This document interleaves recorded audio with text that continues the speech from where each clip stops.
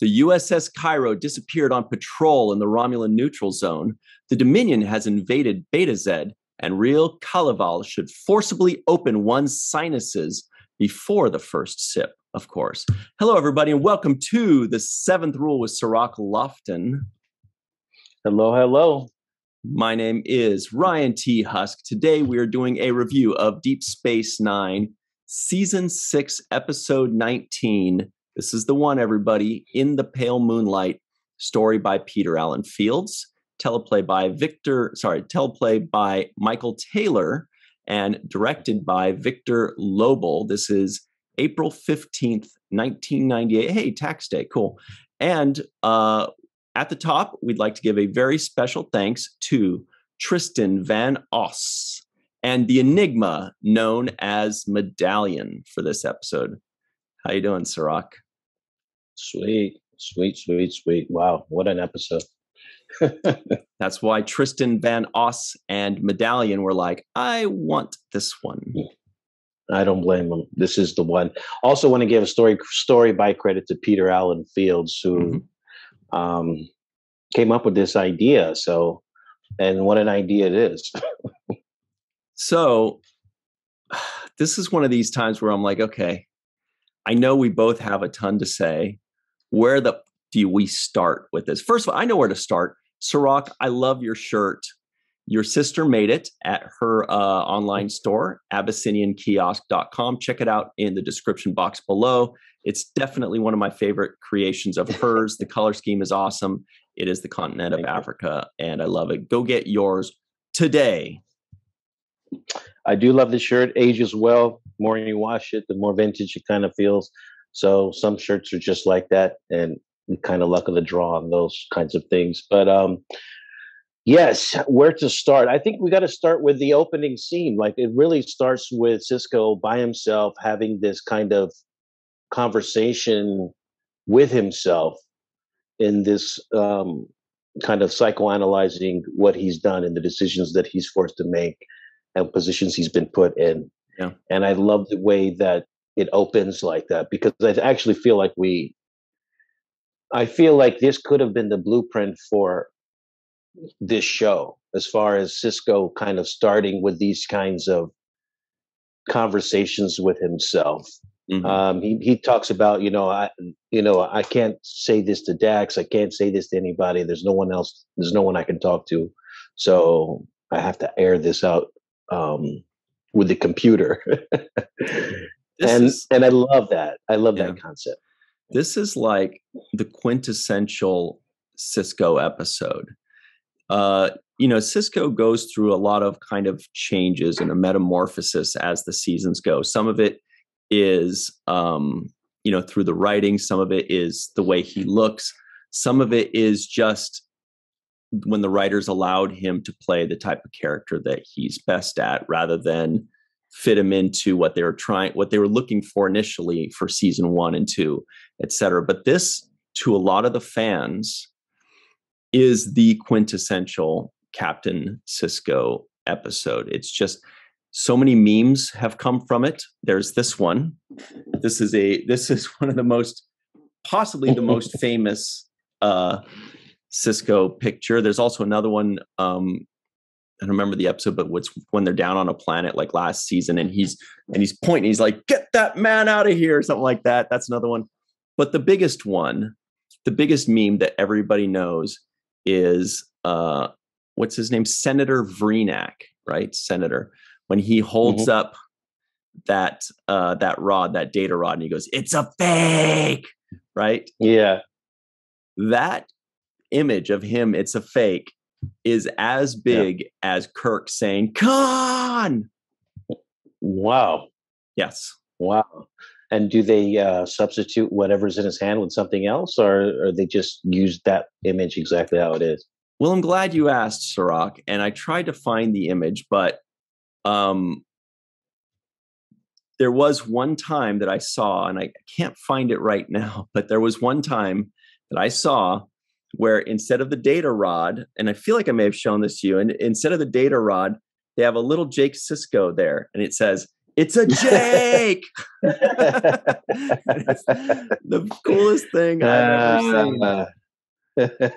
That's the only time I've ever seen them like change what's in his hand and alter what he's saying. Okay.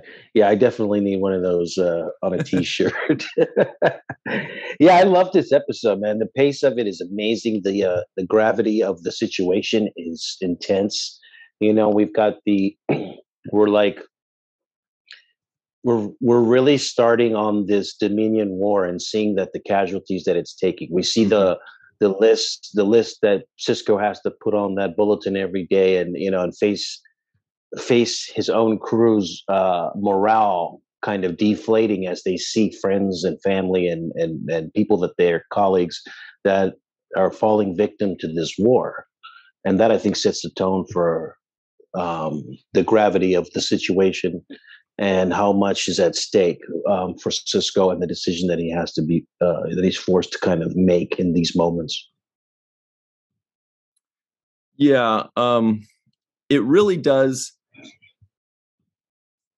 Every once in a while they have an episode that kind of sets the table and reminds us we are at war.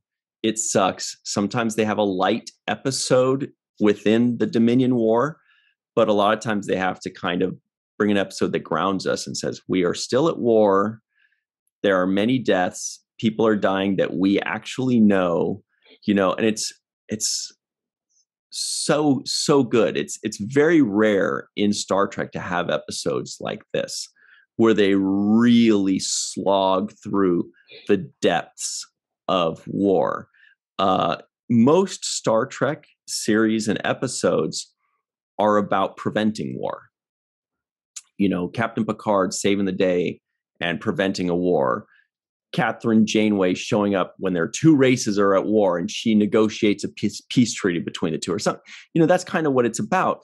But Deep Space Nine examines what if all else failed and we actually were at war, and they really just swim through the mud and the muck and the darkness, and the death and the because what we traditionally.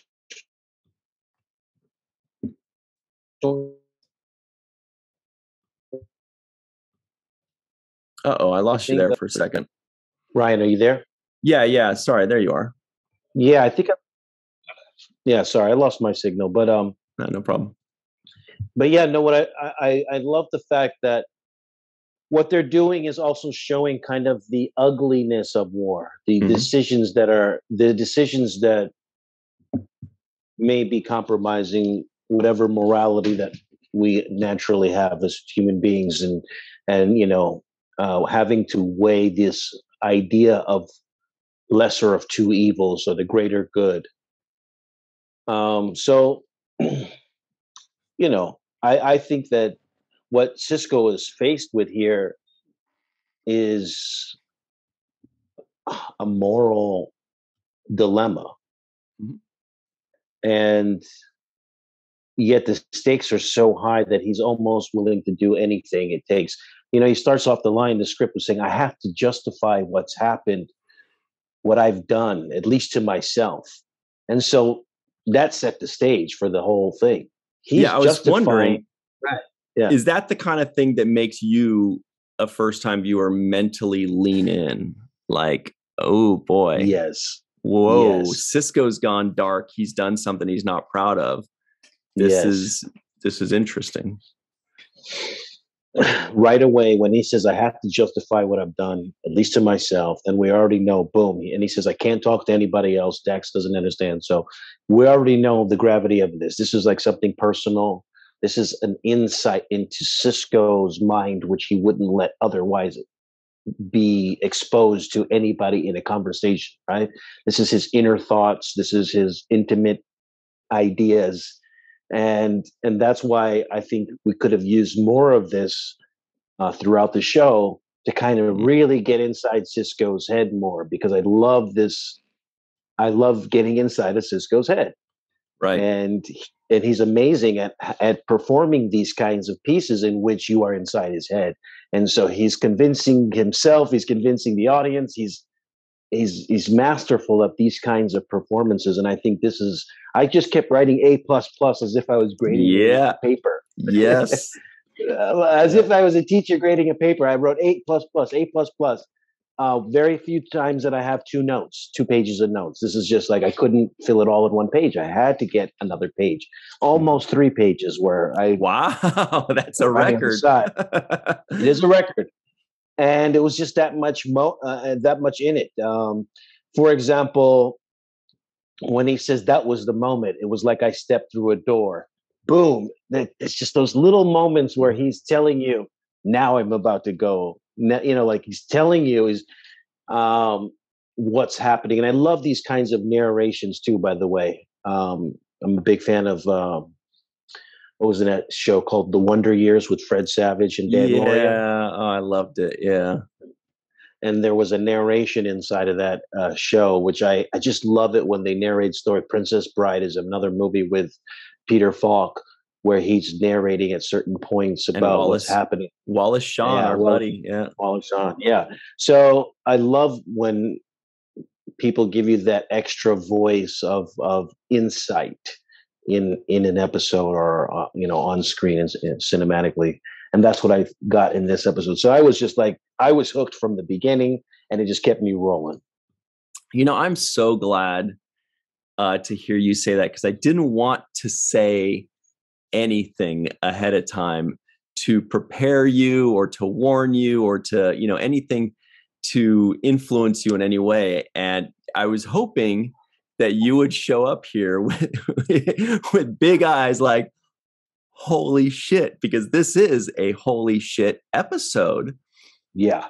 Let me ask you this. Would you say, this is kind of going crazy here in the middle of a segment, would you say this is the best episode you've ever seen?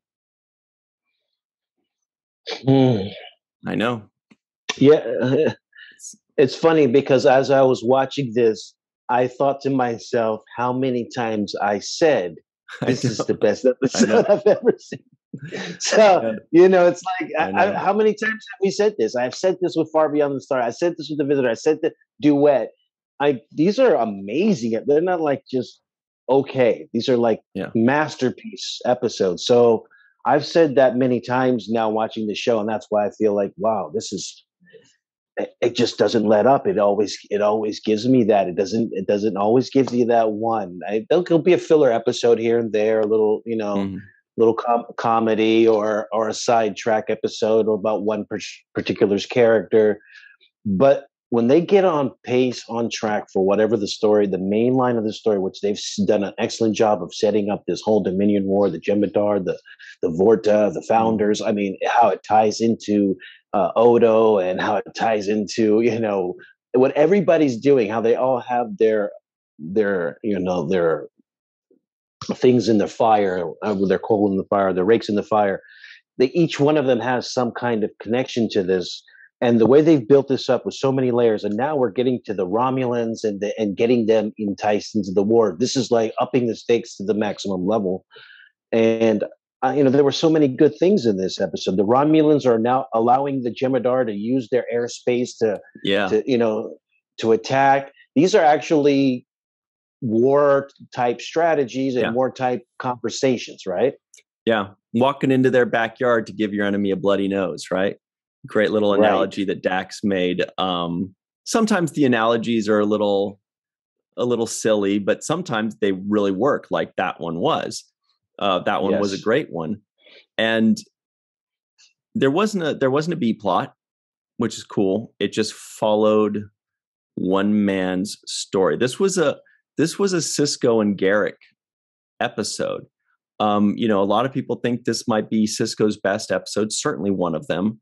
A lot of people think that this is certainly one of Garrick's best episodes as well, even though he's not like the main character of this episode, but we certainly get a lot of good Garrick.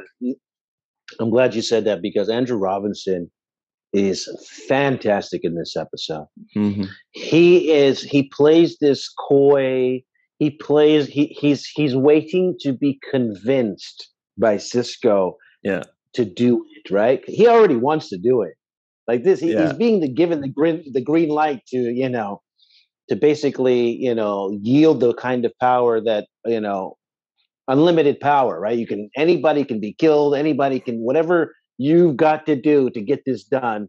I'll get people out of jail. I'll forge things. I'll give out biogenetic weapon material to an unknown group. To who right? the fuck knows?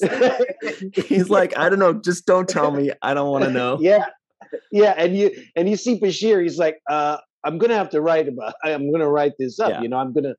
I have an ethics. I live by a code of ethics. I'm going to have to, this is not on me, bro. This is on you. And he has to make it official, not just say it. Right. He's like, I got to put this in writing, dude.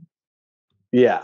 And Sisko's like, I knew you'd say that. Here you go. It's on me, right? So if some planet blows up somewhere with some biogenetic weapon because of what you just did, that's on you, Sisko, because I got it in writing. I had nothing to do with it. I objected to it. I wrote Starfleet. I told them about it. And yet Sisko says he has Starfleet's approval. So, and this is something that goes on every day in all type of countries and different governments, these kind of covert, off the record type of activities that are, meant to basically kind of win, right? To get you to win in some type of way or another. However, you've got to manufacture the win. Your ultimate and, final objective is to win, right? Or not lose, essentially. And so it's very real that what they're talking about. And I think Garrick once been. I'm sorry, I kind of went off course, but that's okay. I know there's a ton. Going back to Andrew Robinson, what Garrick does, what Andrew Robinson does, the whole time he's like, so you're saying I have to?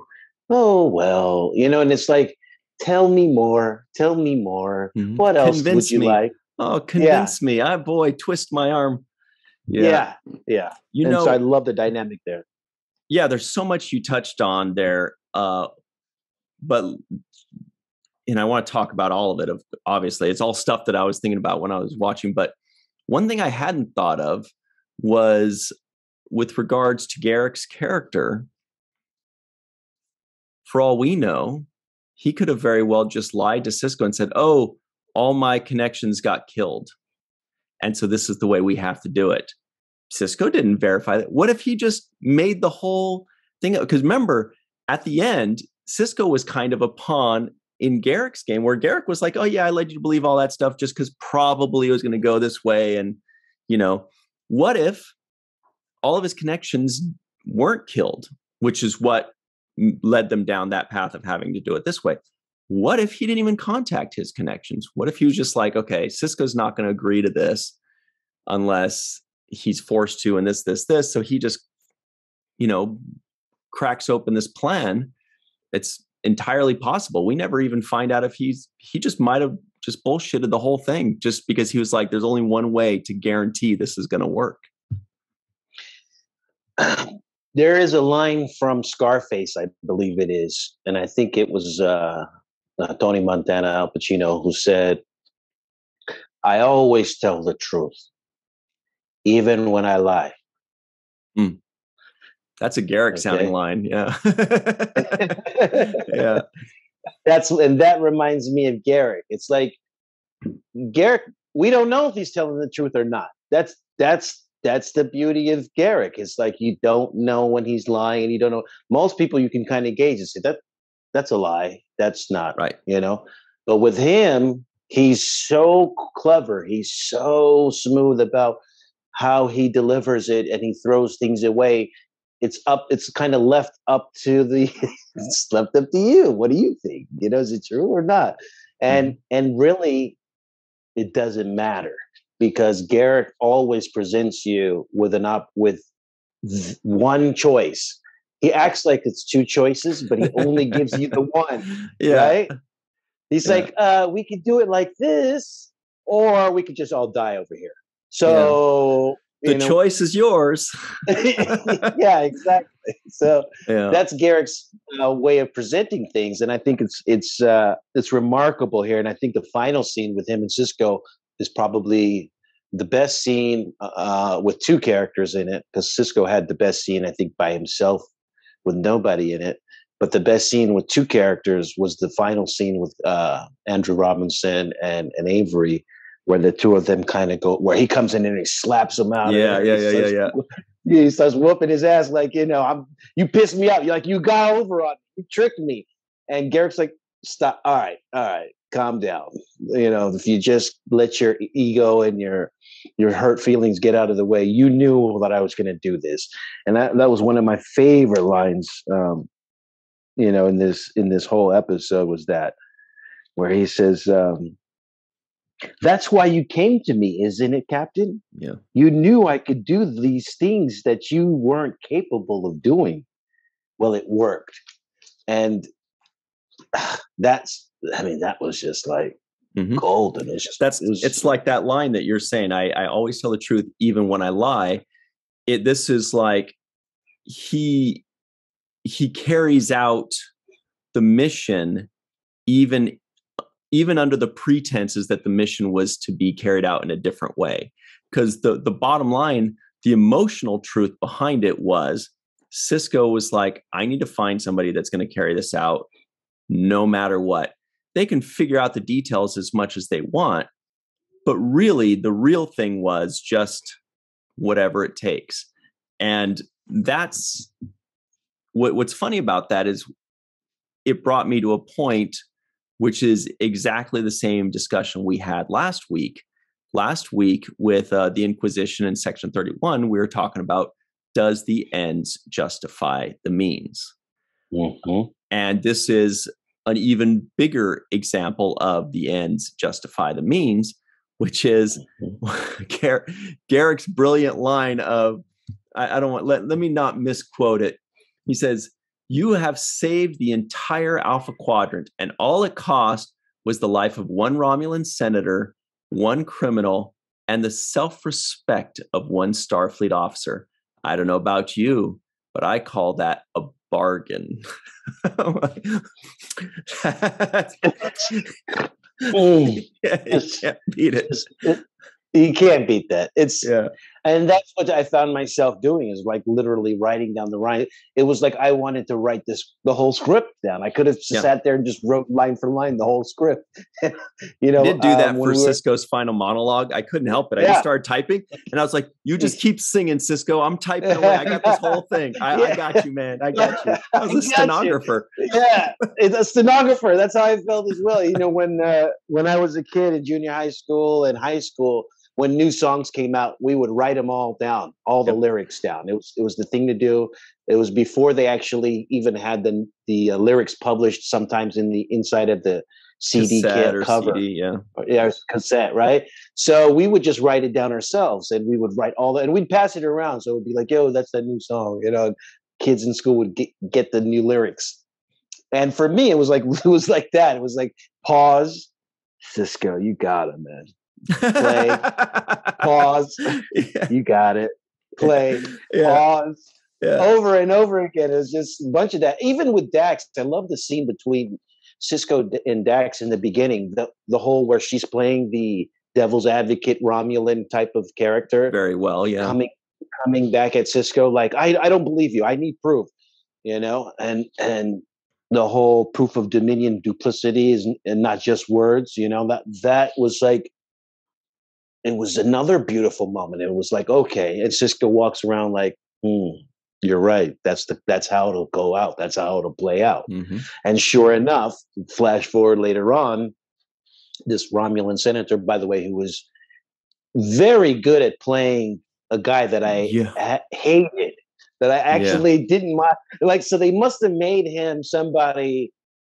They must have made him so crass and vulgar so that you wouldn't be so sad when he died at the end, right? I think there must have been some level of that. Yeah, good point. Because both him and the criminal or whatever he is were kind of guys that you were like, I wouldn't be so happy. They could go. If he got no big deal. Exactly. So it must have been an intentional thing, because you watch Romulan, for example, the Romulan in Discovery. The woman in who's the president, right? Oh, Who's Vulcan, involved with Cirroc. Tarina. Yeah. Yeah, very, super compassionate. Somebody you care for. You'd hate to see something happen to her, but this guy, he seemed like such a jerk. He's like, he walks on the ship and he's like, yeah, I don't mind taking a look around and before this place gets destroyed. He's such a He was jerk, throwing right? fireballs at him, man. I loved it. Hang on, Yeah. we got to jump to our break already. But I definitely want to talk more about him, and I definitely also want to talk more about what the point of this story was, and it's kind of what we have seen in the military and governments do, like what you touched on, and we'll talk a bit more about that because I think that's a really big point. We'll be right back on the seventh rule. Well, hello, everybody. We are back. Cirroc just took a sip from an Abyssinian kiosk mug. Can we see that again real quick? Oh, yeah. This is one of the... There it is. You can also get that ones at his sister's shop, abyssiniankiosk.com, in the description box below.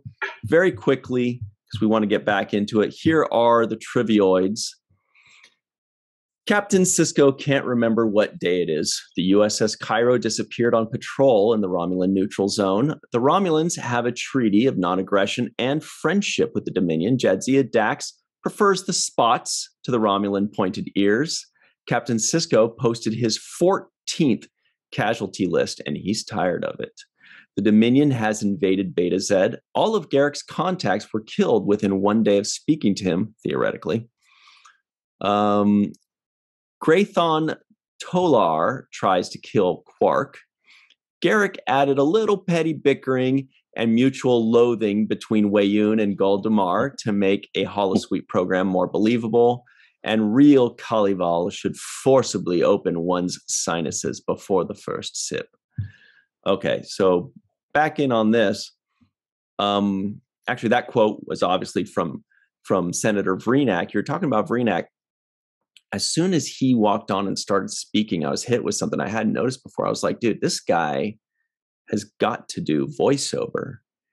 The way he speaks, or maybe he does, I'll have to look him up in a second, but just the way he talks to everyone with such contempt and this delivery of, it was just such a beautiful voice and way of delivering things. Like, you can see why they cast him. Yeah, he, like I said, he was the good guy that you really think is a bad guy. He, comes across like a bad guy. He said to Sisko at some point, Sisko says, well, I hope I didn't offend you. He says, oh, I have such a low opinion of Starfleet. It would be hard to offend me. It would be hard to disappoint me or something. And it just basically just right away cuts into him like, Starfleet sucks, let me look around your ship before they destroy it, and then he says to him, time is not on your side. Like he just comes down on Sisko, and so right away you're like, I don't think you're going to be able to sell this guy. Like, that's what I was thinking. Like, how are you going to sell this guy on, turning on the Jemadar that he's now, which is the same, cause of his arrogance, right? To some degree. So I don't see how you can turn. He would be convinced to turn. He's convinced that the Federation is right on the brink of falling. Yeah. So he's like, yes, I don't really care what you say because you're already defeated in my mind. You're done. It's over for you. So I don't need to jump on your side. I don't want to be a part of anything. I'm gloating and, watching your final gasping attempt at survival. Even though Sisko made a great point, I thought it was a great point. It was, it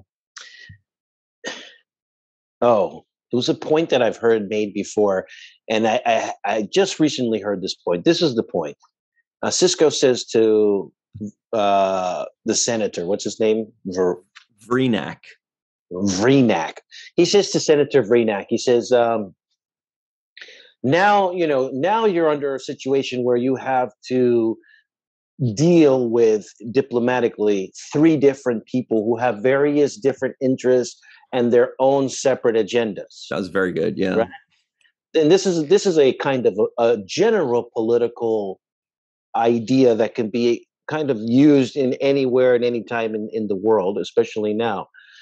When you're dealing with diplomatically with three different nations or three different countries that have several interests, you spread out there's a checks and balances there. It's like, well, you need that country for this, and we need you for that, and they need them for this, and you use our money, and we use this, and we share these common interests. And so the delicacy of diplomacy and the nature of the fragility of the relationship allows for this give and take, this push and pull, this diplomatic cooperation between nations. When it comes to the point that you're dealing with a monolithic, all-powerful type of entity, country, power, nation, or in this case, the Dominion, he presents the idea to the Romulans that you realize now you have only one person that you're dealing with as opposed to the three varied things. And, we can have, if you don't want to work with me, I'll find somebody else to work with. Totally. You can't have that option with the Dominion. If it's their way or the highway, and they're, or you just get annihilated. So I think that was a very valid point about not only the Dominion and what the Romulans were facing in the near future, but it's also a valid point about governments in general and how war and international diplomatic relations work. Yeah.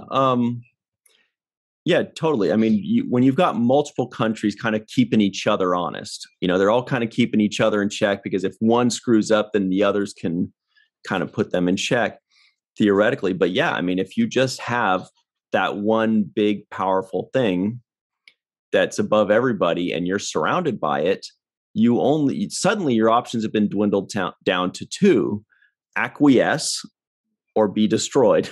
those are your two. You have two options now. But before you had multiple options. Now you have one. And it's, neither is good. I did look up Vreenak. The actor's name is Stephen McHattie, and he doesn't do voiceover, shockingly. But I mean, I guess he's a good enough actor to where he's like, well, I do voiceover in person. Okay. He's got over 200 credits. He had 4 episodes in Seinfeld, kind of surprisingly to me. I was like, I don't remember him. He played like a doctor. What was it? Where'd it go? Dr. something, Dr. Reston. But then I also assumed he might have been in Star Trek somewhere else, and he was in Star Trek Enterprise as well as a Xindi foreman, or he was an alien foreman in the Xindi. Seems like a pretty smaller role. So that's basically it. Everything else, I feel like this is a guy, man, that he could play in Star Trek over and over and over again as different kinds of aliens. He seems like he's such a good character actor. Yes. He was fantastic in this. And like I say, I want to go back to Andrew Robinson a little bit, because I thought he was just exceptional. Like, there were just moments there where I thought, this guy is amazing. And one of them was when, in the beginning, when he comes to Sisko and he tells Sisko, it may be a very messy and very bloody business. Are you prepared for that? Like he asked him, like, it might get messy and very bloody, right? Mm-hmm. Are you prepared for that?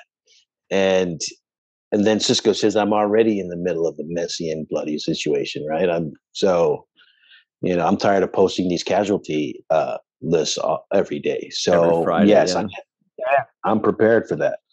And then the other thing was, it was Garak who essentially came up with the whole idea. So if Sisko is going to get credit for saving the Alpha Quadrant, then Garak also deserves credit, because he manufactured the entire thing, like the whole let's fabricate a video on the data rods. Those were all his ideas. Get the senator to come in the first place. Right. Yeah. His idea. Even the people who were able to replicate a data rod, his people, right? You got to bail this guy out of jail. You got to give this guy some biogenetic.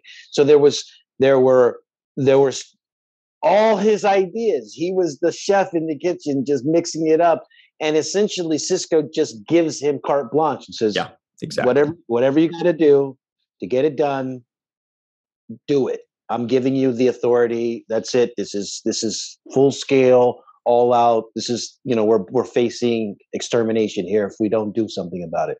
Mm-hmm. So that's where you hear Sisko say to the camera or to us, he says, my father always said, and there were a few my father always said moments in this one, which I also like, because that's a name for Joseph. That's a name for Joseph. The road to hell is paved with good intentions, and I just laid the first stone, right? But Sisko says, I'd pay any price, go to any lengths, because my cause was righteous, my intentions were good.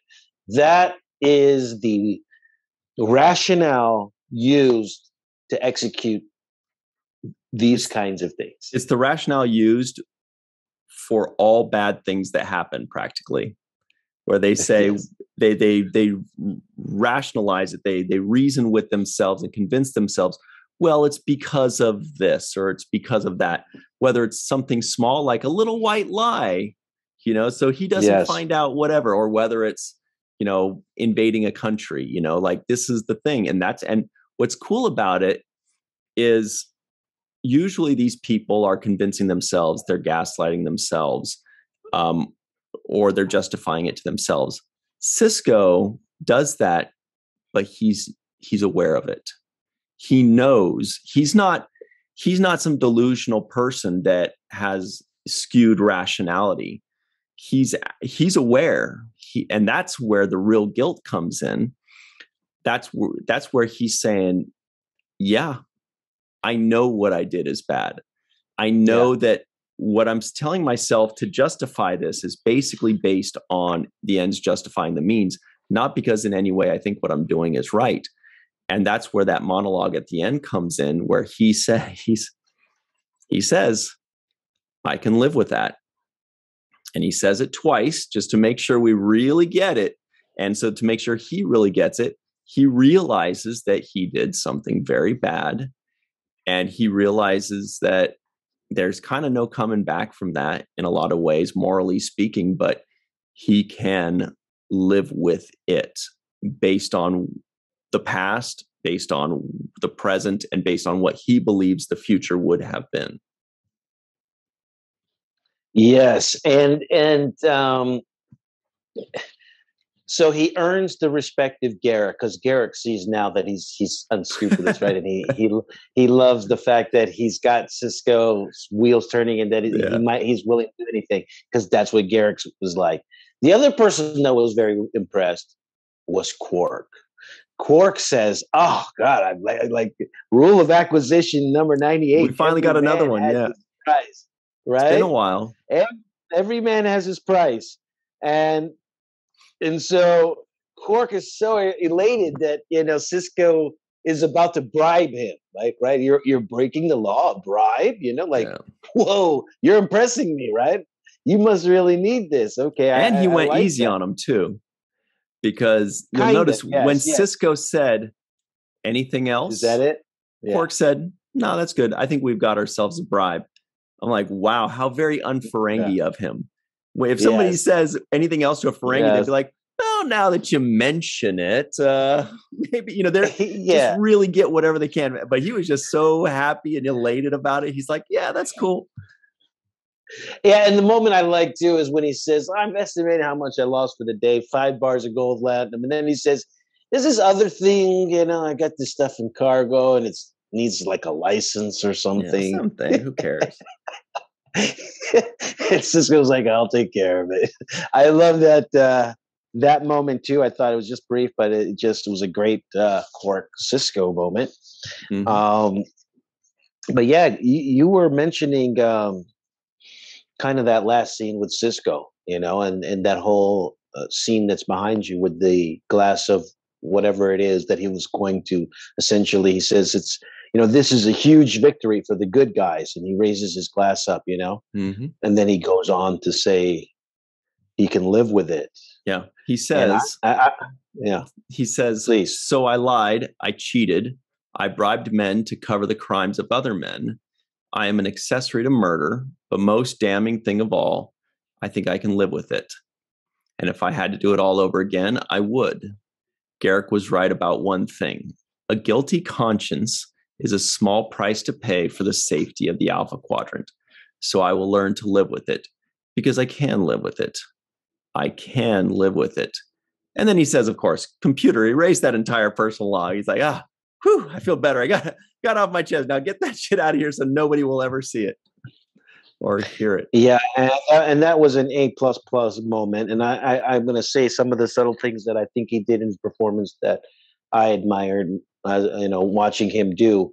One of them was the way he held this glass up and kept about to take a sip of it. Like he kept. There were moments where he was going to take a sip, and if you take the sip, then you've ended the thought, right? And you're satisfied, so you would take that sip. But he never takes a sip of this drink, so he never really is satisfied because he makes you make a toast. Normally, you say, "Hey, this is the cheers to the bachelor, to my best friend," or congratulations, and then everybody cheers, and then you take a sip.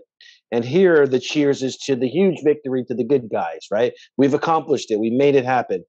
And he's about to take the sip, but he doesn't. And he goes on, and he says, "But I did. I'm all right with it." And he's about to take the sip, and then he puts it down.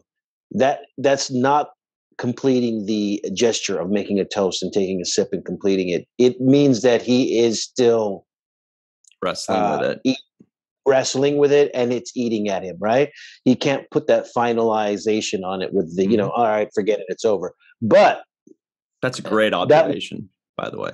Yeah, that was one thing he did in the performance. Never took a sip, always about to. He almost does, and then at the end, he's like, puts it down, and he says, "I can live with it," right? And then he says, this is the final thing in the performance, not the final, but one of the other things I want to point out. He crosses his legs and puts his arm over the sofa when he says, "I can live with it" the second time.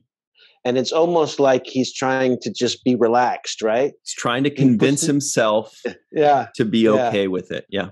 Right. So even in the body language, that's his I can live with it body language. He puts the drink down, he's sitting forward, sets the drink down, leans back, like, I can live with it, right? And he crosses his leg over. Yeah. He's like, no, I'm good. I'm cool, right? Yeah. I'm fine. I can do it. Right. And then he's like, "Computer, no, end the program," right? I can't, I'm going to just try to forget about this. But I just love that body language there, the crossing of the legs, putting up his arm. Beautiful details. Just small things in his performance, not drinking the drink, and obviously inflections in his voice and just, the way he looks at the camera and the looks he gives. Excellent. I just kept writing A++. I felt like I was grading a paper. Garak says, "Always a pleasure to see you, Mr. Worf." And Worf looks at him. Worf's look was priceless. He's like, what are you doing with Sisko? Are you joking? He's like, "No big deal. Me and Sisko are going to go, tend to some business. You just stay there and look tough." Yeah. Always a pleasure to see you now that I'm in charge. Now I'm in charge. So there was that other point that I kind of wanted to bring up a bit, which is what they did is called a false flag, right? They created a fake situation or a fake attack or something to bring in a war, or to bring, to make a side react the way that they want it to react. And yes, I thought it was really interesting how they did that. And, those of us that know history know that this is a tried and true method And, maybe the worst offender of false flags is our very own United States of America. I think Possibly. we can all admit, yeah, I mean, hey, history, who knows? But I thought it was really interesting that, again, Star Trek brings things that have happened and do happen in real life, and they display them, into an episode for us all to watch, to understand the reasoning behind it, to come up with our own opinions of it, and to look at it from a third person point of view rather than on one side or the other. And I thought that they did a really, masterful job of doing that, of seeing, why do people do these kinds of things? And it's terrible. It's horrible. We all know it. We all acknowledge it. Yet somehow when we're watching this thing, we're like, it's cool, Sisko. I'm glad you did it. Yeah. I'm good with it. And it's just, that's what's just so powerful about it, is that, again, that Sisko is very cognizant of what he did. He has not fooled himself in any way. He knows that he is, danced with the devil in the pale moonlight, which is where I think Michael Taylor said the quote came from. Batman, whatever, with the Joker said that in the Batman movie. Have you ever danced with the devil in the pale moonlight? So he danced with the devil, and he can live with it. He's like, yeah, well, I got to make tough decisions sometimes, and this is the one that I think was the right decision. Yeah, and that's what Star Trek does. It takes what's right and wrong and puts it in a space where it no longer has the same easy, discernible right and wrong about it, right? It's like normally you're like, oh, that's wrong, that's right. Kill somebody, that's wrong. Save somebody's life, that's right. That's good. Normally, right. Normally those are very distinguishable, right? Somebody drowning in a pool, you jump in, you save their life. That's the right thing to do, and you're a hero for that. But then there's these gray areas, and you're like, well, if somebody's drowning in the pool, but they're also a rapist, and you're like, you start to they put you in that space where you're like, what is right? Is that right? Is that wrong? And you start to question what you would normally be easy to discern. And I think that's what the writers here do such an excellent job of. They make these very complicated things, these very delicate, questionable things where you're like, and you mentioned it earlier where the last episode we reviewed talked about the ends justifying the means, like killing people in order to save people, right? We have to kill these people to save these people. And that's essentially what we have here. We have to kill these people to save these people, right? And when you think about killing people, you're like, well, that's wrong. Killing people is wrong. It's just not right. But how many people are you saving, and to what extent are we, is the course of history going to change because of, these certain set of actions that are about to unfold? So they put you in this spot as the viewer where you are just really pressed to find what is right and wrong. And like you said, at the end, I felt like, Sisko, don't worry, I got you back. Even Garak, I'm like, Garrick's in love with him now. Garrick's like, that's my boy. Yeah. And if he ever does anything bad, I got shit on him so bad. I got blackmail on him. So does Quark. Yeah. So does Quark. Yeah. But no, Garak is like, but so does Garak in the way that, I mean, I forgive him too. Right, because Garak is responsible for some of this. He planted a bomb that killed this guy, and the same forgiveness or whatever that you extend to Sisko, you would extend to Garak as well. Right. Right. I feel like it's even easier for Garak because we all know who he is. You know what I mean? He's never sworn some oath to protect people. He's he's taking care of number one, baby. Right. He's like, hey, I don't want this station to blow up. I don't want the Federation to go under. So I'm going to figure something out. And another example of that I thought was great in the when they were in the turbo lift, And Sisko tells Garrick tells Sisko, "Yeah, I have a source, but he needs 200 liters of that biomimetic gel." And Sisko's like, "Forget about it." And then he's like, 200 is too much.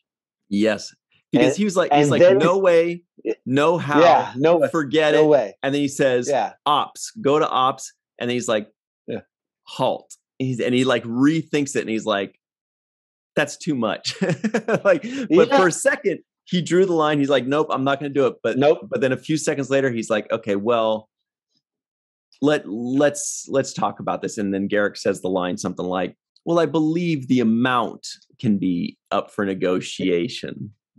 And then ended up being 85 instead of 200. 85. Which is just great writing right there. You know, shout out to Michael Taylor.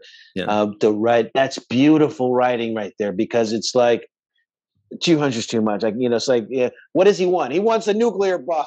He can't have a nuclear bomb. But you know, give him half of one.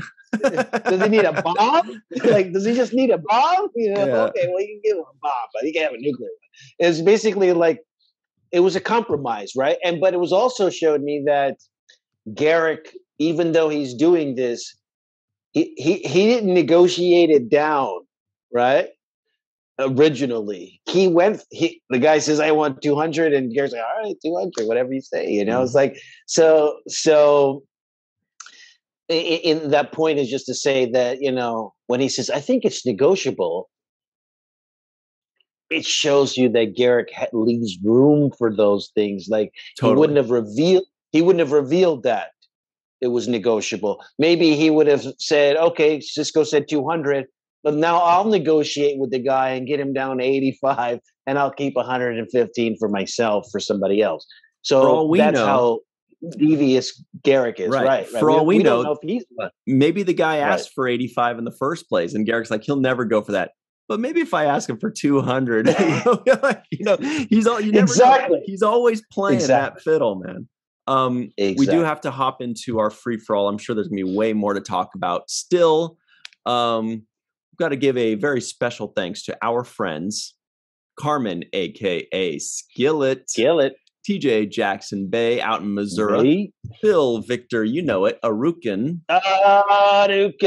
Yvette Blackmon, Tom, Homer Freezy out somewhere in New Yeezy, Eve England out in Wales, Dr. Marie Segal, Titus Mohler, Tim Baum, Darlena Marie, John Mann, Dr. Mohamed Noor, Joe Balsarati, Tierney C. Dieckmann, Michelle Melendez, Marcia Classic Schreier, Anna Post, Jenna Appleton, Dr. Frank Sobozhensky. I hope I'm saying that right, because I'm so proud of saying it, but I'm going to find out.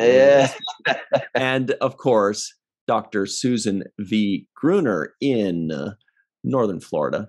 All right, everybody, stick around for the free-for-all. We got a lot more to talk about, and we'll be right back on the seventh rule. Hey, everybody, guess what? We've returned on the seventh rule with Cirroc. Lofton. Hello. That's a nice little horn honk right on cue there. I don't know if you guys heard that. We are joined by Eve England out in Wales, of course. Tim Baum out in Fiji. Malissa Longo with Breenac. We've got Anna Post, Tierney C. Dieckmann. We've got Galdu Scott, of course, with his rad shirt. We have Homer Freezy in Manhattan. And Darlena Marie Blander. How you guys doing? Pretty good, man. All right. This is a big one. Yeah. So first things first, you guys. Jake Sisko guesses the IMDb score. No spoilers. Oh, man. This is the first. I don't know. This is not the first time, but this is damn near perfect 10 episode. But I know that they don't give out perfect 10s. I'm going to say a 9.5. Wow. Does anybody else have a guess that doesn't know what it happens to be on IMDb? Well, everybody knows. Definitely. I don't remember. I think it'll be a bit lower than that. You know, I think it deserves that. But maybe 9.1. Possibly. Yeah, 9.2 9.4. It was high. Say 9.2. I don't know. Cirroc, I think that's the highest you've ever guessed. I think that is easily the highest you've ever said. 9.5. Well, if I remember correctly, and I can go confirm, but I do believe it is in fact a 9.5 Cirroc Lofton. Oh, wow. Which makes it the highest rated Star Trek episode ever. Melissa's like, even Discovery? Yep. Highest rated ever. Higher than Ephraim and Dot? Yep. Higher than Spock's brain? Wow. Higher than Spock's brain. Wow. Pretty awesome. That's pretty damn good. It's everything you want about Star Trek. I mean, with all the conflict. Oof. It's rich. This is a rich episode. Mm-hmm. Yep. 9.5 there. There's no wasted moments. Yeah. All right. Well, everybody's like, everybody seems to be like this, like, shut up, I have stuff to say. We get it. 9.5. It's really good. Well, Eve, what are your thoughts on this episode? Do you have any fun gems to share? Was this just as good the most recent time you watched it as all the others, or does it get better with time? Yeah, because again, I just tend to forget what happens. So I'm kind of me like watching them for the first time. So I mean, I read the companion first just in case there was some interesting things to just look out for. And actually what they did say is obviously this is the first time, or I think they said it's the first time that we have, the fourth wall being broken and we're actually having Sisko talking to us. So what they had to do, they actually shot it in sequence. So because they said it was just so essential that they had it so that each of the scenes mirrored and completely seamlessly matched up with each of the Sisko monologue scenes. They had to do it in sequence, otherwise because they just wouldn't have been able to do it on the editing side. So I thought that was really interesting. And I think, because I have to say with the IMDb score, in some way I was thinking, okay, well, I would definitely give it a really high score. But then I was thinking, I know that a lot of Star Trek fans don't always like when Deep Space Nine does something a bit darker.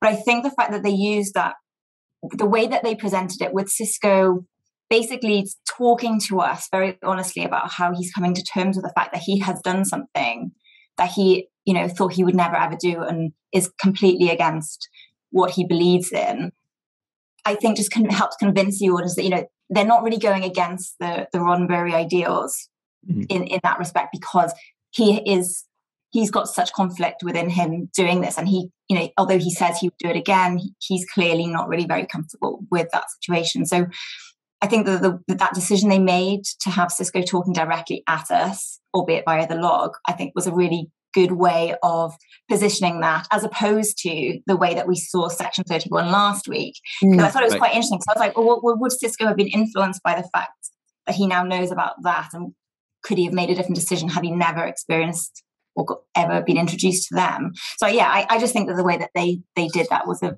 good way of getting the audience on side, because they can really see that struggle with this horrendous situation he finds himself in, because he knows he has to save all these lives because he can't deal with all those deaths that he's having to deal with every day. So yeah, and I think it's fantastic. Yeah. Yes, Cirroc was saying that the two people that were killed in this, whatever his name was, Talor or something like that, and Vreenak, were kind of unsavory characters to make it a little bit more palatable for us, the viewers. Yeah, that's true. And that the other three people who died were, Cardassians, who are a bit dodgy. Well, Tim Baum, what do you think of this episode? Did you love it, or were you like too dark? Oh, I thought it was one of the finest episodes of TV ever. I did have one nitpick, and it's not just about this episode or the show, but it's other shows. If I could put the phonetic alphabet up in a writer's room of any show so they get it right, it's not Baker, it's Bravo. Ooh. It's not Mark, it's Mike. That just drives me crazy. They're like cadets. Cringe. Maybe it changed in a few hundred years. Well, Oh, wow. Better not. You know, it's been stable since 1947, so we'll stick with that. So Bravo. Baker. Livermost. No, I thought it's one of Avery's finest performance. Both him and Andrew made that episode. The intensity of the monologues. The one thing that this show evoked, I don't know if anybody's ever had ethics training or management training, there's two scenarios that they always give you that this episode reminded me of. And the first one was an anecdote that after Pearl Harbor happened, Winston Churchill's reply was, good, they're finally going to join the war. Yeah. Because up until that time, we had stayed out of it. And the other had to do with the bombing of Coventry in 1944. They always put you in groups and ask you to discuss what you would do. But the story goes that we had, the Allies had broken the Enigma, the German code. And they found out that the Nazis were going to bomb Coventry in the Midlands. But we were close to planning D-Day. So everybody said, we got to warn Coventry. But then if we warn Coventry, the Germans might figure out that we broke their code. So the decision was made to let the bombing happen in Coventry to preserve the greater good of the war. You know, on a side note, my father said the visit to the bombed out Coventry church, which is still there, he said it was one of the most dramatic things he's been to. But that's the story. And then they ask you to get into groups and say, what would you do? And in this case, you know, Sisko knew what he needed to do, but his moral compass didn't allow him to.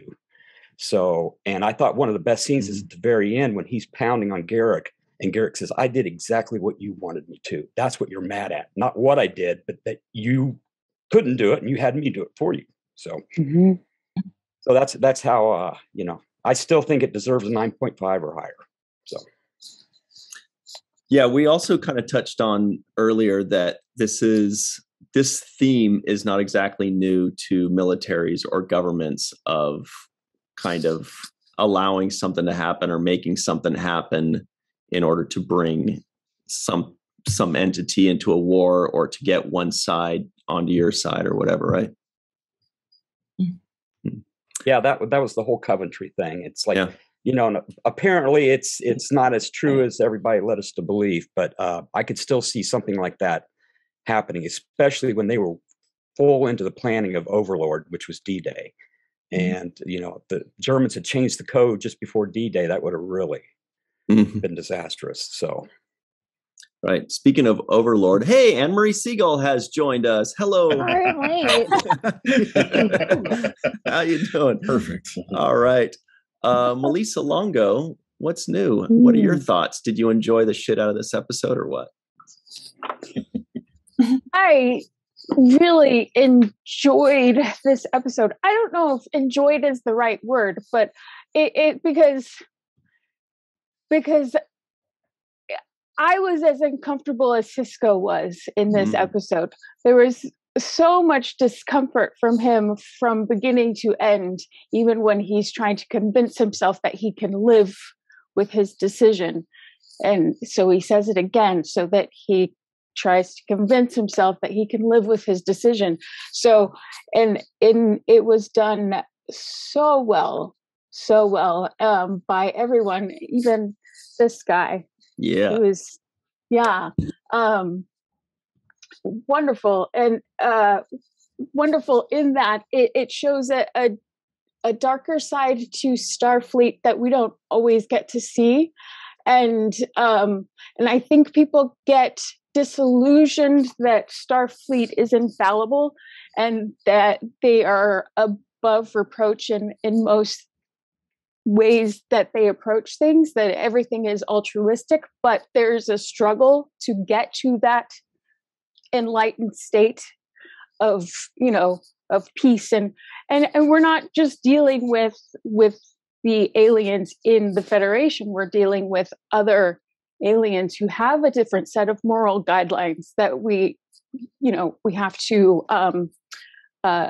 contend with as well. So this is a wonderful episode to show how difficult leadership is and the impossible choice that Sisko is or position Sisko is placed in.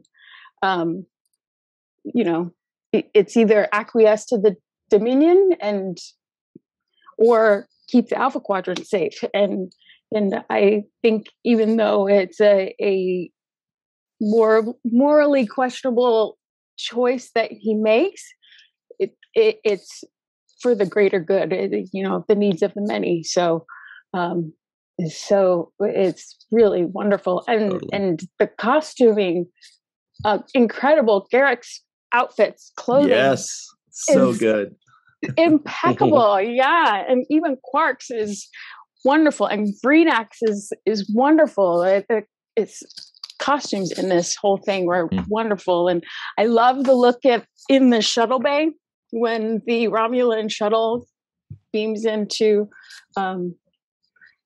Deep Space Nine. That was pretty neat. And and fun little tidbit, this guy right here was in a movie with Aron called Pterodactyl Woman from Beverly Hills. So, oh, that old movie. That's a classic. Yeah, I dated her once. Oh. Pterodactyl lady. It's based on a true story. Yeah. It's based on a true story, yeah. But yeah, Wow. Wonderful episode. Wow. Yeah. Yeah, Garrick looked so good. I put that in my notes too. Yeah. I was like, that is my boy right there. He knows how to dress. Yes, he does. Speaking of which, Homer, how are you, bud?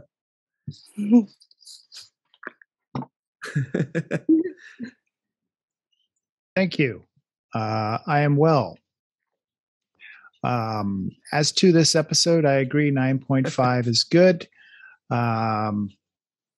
I don't know as we've seen this glass before on Deep Space Nine, so it was good prop to use. I like Sisko's progression, the way that they told the story, as in, he starts out completely composed and fully uniformed, and towards the end, he's a bit more casual. I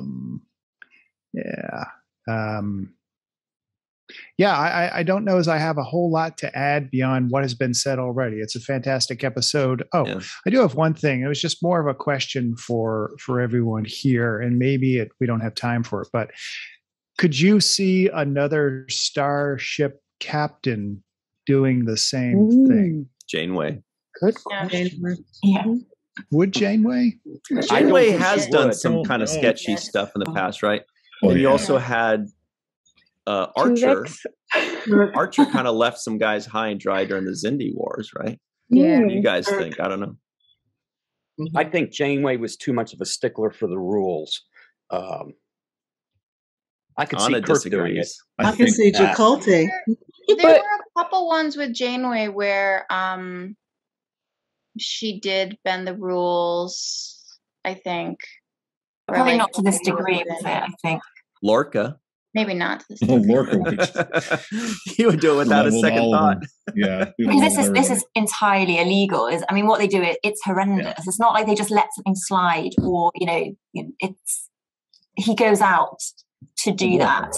It's a war crime. So, well, here in America, we don't think it's that bad. Tomato, Yeah, Americans. I think that's the thing. Tomato tuberculosis. That's a good question, Homer. We could talk about that forever. Good question. Darlena Marie, welcome back. So good to see you. Have you seen this episode recently? And if so, did you love it?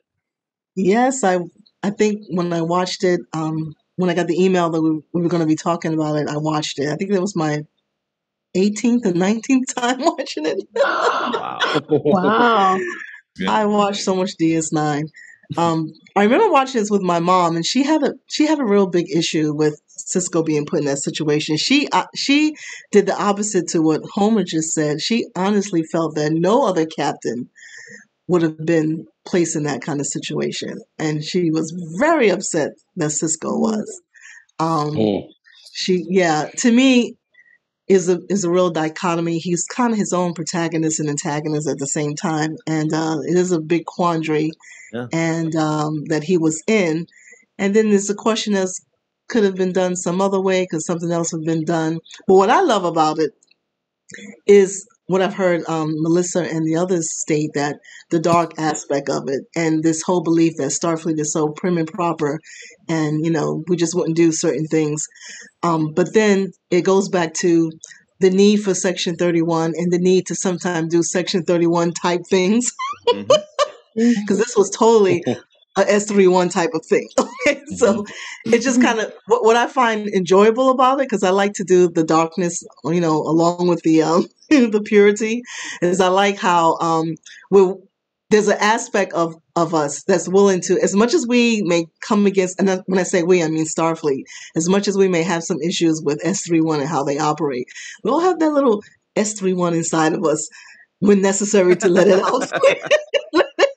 So that's kind of how I look at this episode. Like, he got that little S31 inside of him. He just had to let it out, kind of indirectly, but, still the mindset was there. So, and this is what I love about DS9, because it breaks through this whole puritanical mindset of how we are in Starfleet. And, we say we're enlightened and we operate on a higher plane and everything like that of integrity. But then it goes back to the question, what are we willing to do to hold on to what we have? Sometimes it just goes back to that the crux of the human nature, survival of the fittest and survival at any cost, So that's what I pulled from this episode. That's what I really, really love about it.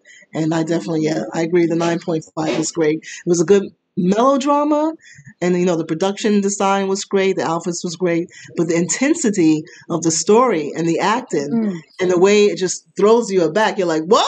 He did what? That kind of thing. And that's what I love about this episode, and episodes that are written like this, So yeah, I thoroughly enjoyed this episode every time I see it.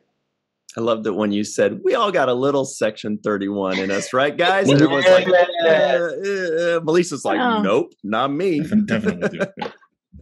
Scott does, yeah, for sure. Not at all. On a post, you are the poster child for Section 31. So everybody knows it. You're like, at all costs. I like dark things. They match my soul. I really love this episode. I have so many thoughts on it. First off, I really kind of liked the almost journaling as self-therapy, because he was never going to keep that for the records. That was just him as a way to work out what had happened and work out what he was doing. And I like that idea that we do need to do that, like work through our own issues sometimes. And he's not going to take this to a therapist, but he's still going to work through it the way he can. And so many people do use that self-reflection to work through things. So I kind of like that on one note. I love the fact that it is darker, because it is easy to find hope and joy in the future and optimism in a utopian society. It is more poignant to find hope and optimism in something that isn't quite as perfect. So I think when it is a little bit darker and you are striving to be better, it's a little bit more poignant. So I always liked the darker aspect of DS9. For the whole situation that Sisko is put in, Starfleet sanctioned it. And in his brain, Starfleet would never do that. But Starfleet knew where this was going. Like, Starfleet sanctioned it and approved it, which kind of surprised Sisko, but it was great. And Garrick knew where this was going. Do we know for sure that they did, or that maybe he was just saying that to get Bashir to do it? I'm assuming the plan, maybe not all of the pieces of the plan, but the overall plan, Starfleet sanctioned. And I'm assuming because Starfleet has intelligence and security that they know things can go sideways. You know what? They didn't tell him not to do something. They said, yes, we need to do this. You know what I mean? And they left fitting the pieces as probably a cover. because no one's going to say, yes, do this horrible thing. They'll be like, yes, this needs to be done. Go at it. And Bashir did say that I'm going to file this in my file officially, this officially. So Sisko wouldn't have said go ahead if they didn't already know stuff was up. And so, you know, the Cardassians would do something like this. You know, Garrick says the Tal Shiar will believe it because it is what they would do. Yeah. Romulans the Romulans would do something like this. And I think Sisko was kind of hoping or holding on to that Starfleet was better than that and Starfleet wouldn't, but this proves that Starfleet would. Like they really aren't that different, you know, in some aspects. Like they will all go to that place to get what they need sometimes. There's that really thin line between what you think you're willing to do and what you are. And I always wonder if that's part of what is so hard with Sisko coming to terms with, is not just what he ended up doing. And, you know, I don't think he realized that Garrick was going to blow up that shuttle. Like he was instrumental in that happening, but even he maybe had been telling himself it wouldn't go that extra thing. Like he had done all he could, but not just that he went there, but the organization that he believed so much in was willing to go there as well. You know, that's funny that you mentioned that he was just kind of talking it out to himself. It's kind of like if you, when you type out an email or a text and you're really venting, but then you accidentally hit send. What if you accidentally hit send instead of delete? You would Tierney. I love that. Yeah. Oh no, go ahead. Was there something else? Me? Oh, I was just going to say, I love that subtle difference between those last two, I can live with this. And then you hear the change of his inflections and he's like, I can live with this, where he gets that, no, I am okay with this. Like this got done. And then he deletes the log. And I just loved that subtle difference in the line reading. It's perfect. Yeah. Tierney, have you ever hit send by accident? Probably. Any thoughts on this episode, or were you like, that's another Melora? What is it with you and Melora? God. Meridian. Ooh. Meridian. Okay, so I have other notes, but I'm going to touch on something that was in kind of my secondhand notes that I'm not sure. I might be just making assumptions based on body language, but I think Tim might kind of understand this one and get in on it too. Going off of something that you were saying, Anna, on a few of these points of Starfleet and the Federation and these reports and Bashir's complaint to Starfleet Medical, etc., and so forth. One thing that I love, maybe, I don't know if I love it, but it makes it more believable, relatable about this episode. Same thing with, this is my number 2 favorite. Number 1 is Far Beyond the Stars, is that they really deal with more real life and relatable issues. This one is very real life to me, and probably to Tim as well, because of dealing with the Navy. My husband's been in for over 10 years. Very similar rate to Tim. We've dealt with this for so long. And oh my God, this way of handling things is so real. Oh, it's so real. That conversation that he has with Bashir, I'm not asking you, I'm ordering you. I'm sure you wanted this in writing. You go ahead and complain. They don't care. I can guarantee you nobody's looking at this complaint, given the situation, and gives a damn. They're going to glance Tim at it. Tim is loving every second of this, Tierney, by the way. Because he knows. He absolutely knows. It's all the stuff that came out with like the airstrikes and the whole watch. This is how thing that nobody ever looked at.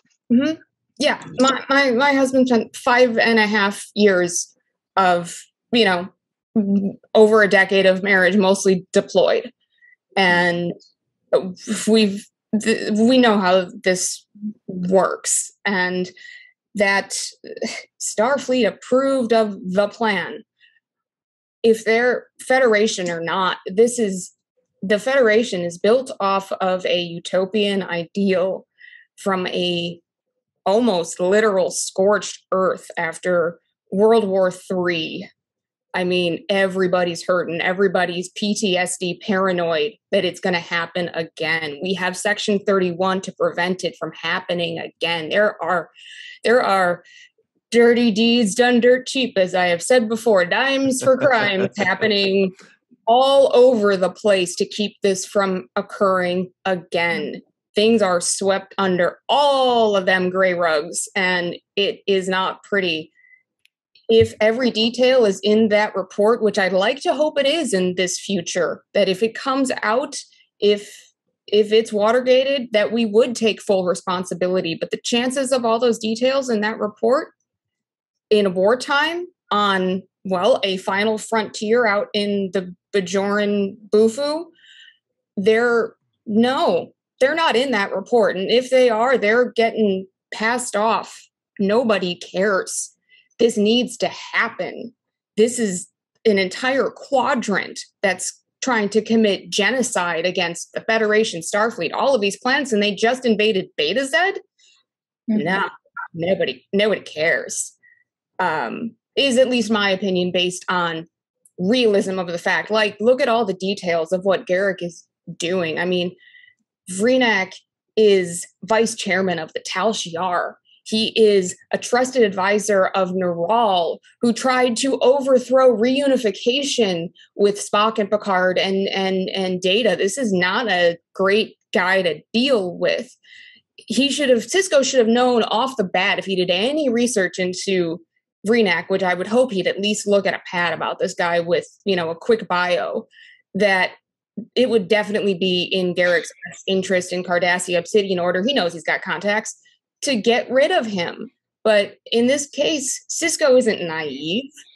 He just doesn't have the luxury to care to ask for details. He doesn't ask for details that we know of what Grathan Tolar did, that he's in a Klingon prison. He doesn't want to know. No, he doesn't want to know because he doesn't, again, have the luxury or the time to care. This is too important. He knows he's getting in deep and he feels like crap about it. I mean, look at what Garak's going to do. Vreenak's going to come in. He's going to plunder a ship for all the little espionage tchotchkes he can get out of it. Like, all of this is in Garak's best interest. Do we know that he's going to burn all of his resources on Cardassia for that? BS. I don't believe that. He's got plenty of resources. How the hell does he know that Vreenak is going to Sakara? Where is that information coming from? Does everybody he wants to talk to get killed? Possibly, probably. Does Sisko ask about that? No, he doesn't know. He just casually gets told this in Garak's tailor shop. I mean, this is Garak's episode, and one of his best. I mean, and this is a lot of good performances. Even that little bit with Quark with the bribe, it's so smooth and it's beautiful. But we get to this point at the culmination of all of this, and we kind of love seeing our protagonists get into that almost villainous role. I mean, we kind of love villains in this group. Fictional villains are a little sexy.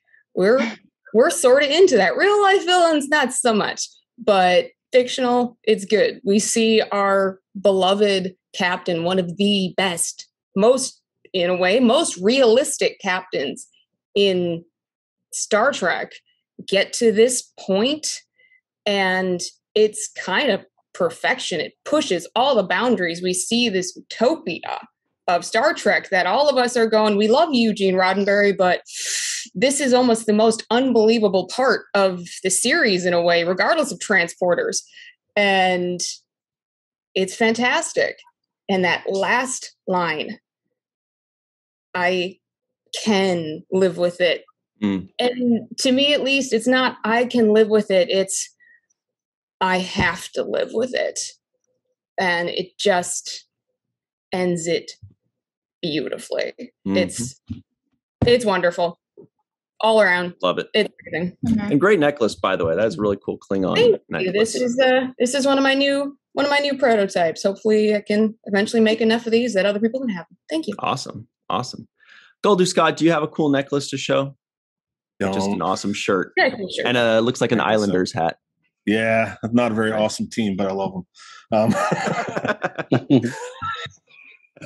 I think it's really cool the question that Homer asked, because it was what I was already thinking of when thinking of what I wanted to talk about with this episode, and that was, what other captains could make this decision, and this particular episode is really what puts Captain Sisko as my favorite captain in Star Trek, because not only does he sacrifice, every one of these captains would 100% sacrifice their life for their entire crew and for the Alpha Quadrant and for everything and this and that.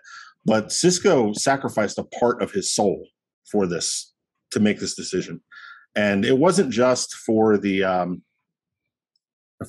to save the lofty ideals of the Federation, or to save all the good that they've built, but it was just to literally save lives, because I do not think the Dominion would have left Earth and Vulcan alone. They would have went and just leveled all of it. I don't think that they would have let any of the founding Federation seats survive afterwards. So this definitely puts, because Sisko does what I don't think anybody else could have done in this situation. And my question, actually, I have a question for Cirroc with all of this, is that Jake, being the journalist that he is, particularly at this point, and that eventually he's going to find out about what Ben had to do in this situation. How do you feel that Jake, at this age, at this time in the show, would feel about the decision that his dad had to make? Spicy. When he did find out. That's a good question. Yeah. Because that he doesn't have as much experience as his father in these kinds of situations, I think he would probably be more judgmental about what his actions were, to the point where it would cause a big rift and conflict between the two of them. I think Jake is idealistic in his approach about the world, and wants things to be right or wrong, and have clear-cut explanations as a writer. And I think that this may question his morality and his father's use of judgment in some way, because he doesn't have the kind of long-term experience that Sisko has, where he has seen certain outcomes and has to take those kinds of things into play. It's kind of the usual generational, the younger generation kind of rebelling against their parents' generation and finding you're not cool anymore, and you think in this way, and that's outdated, and we could have done this diplomatically. There's other ways. I think it would have been kind of that kind of a conversation between the two of them. Actually, the companion actually says that the script originated with Jake uncovering something that was going on, and then it moved to him actually challenging Sisko to do this. And it's interesting you said that, because that's exactly why they then moved away from that, because they said the conflict between the two didn't quite give it the same edge that it needed, because Jake was still relatively inexperienced in life generally. So yeah, that is really interesting. Wow, that's really cool. Good question, Scott, as always. Yeah. Anne Marie, are you still rebelling against your parents, or are you past that phase? You think they're cool now? They suddenly became cool. Be quiet, my mom's in the live chat. She's in the live chat right now. I am. Okay. No. Yeah. No, I'm not rebelling. Do you have any thoughts on this? I'm actually, sorry, I was just texting with my dad. I feel like mom is being so weird right now. Yeah. No, obviously it's amazing. And I am obsessed with Goldu Scott's t-shirt, because I love Garrick's merch. Yes. And yeah, I don't know. It's a good one. There's nothing really to say like that everybody hasn't already covered. It's wonderful. Did you Tenet? Like Of David? course. Nice. Of course. David tended to. Hilarious. Best episode ever? Here's the weird thing. I really love like the little hidden gems a lot, and I love Ferengi episodes and stuff. So like I love this episode, but it's not one of my personal favorites, even though it just doesn't need my love because it has enough love. She's an underdog lover. Yeah. She goes for the underdog story. All right.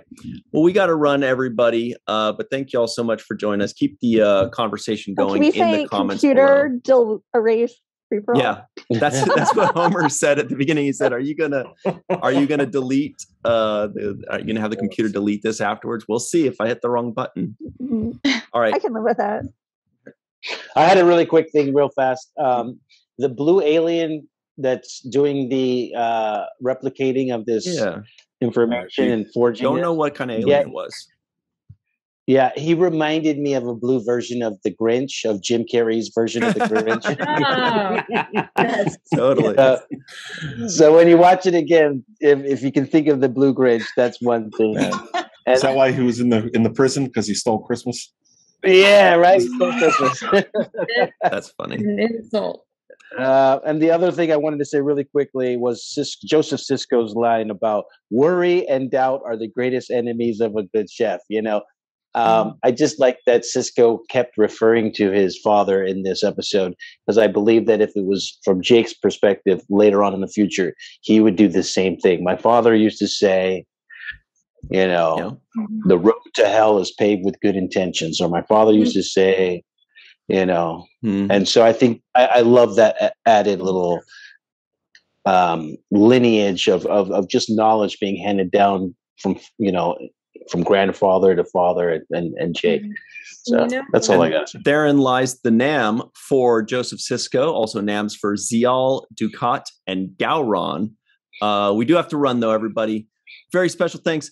Melissa, Tim, Eve, Gull, Tierney, Anna, Homer, and Marie, and Darlena Marie has returned. Thank you all very much, and we'll see you next time on The Seventh Rule. Computer, delete that entire log.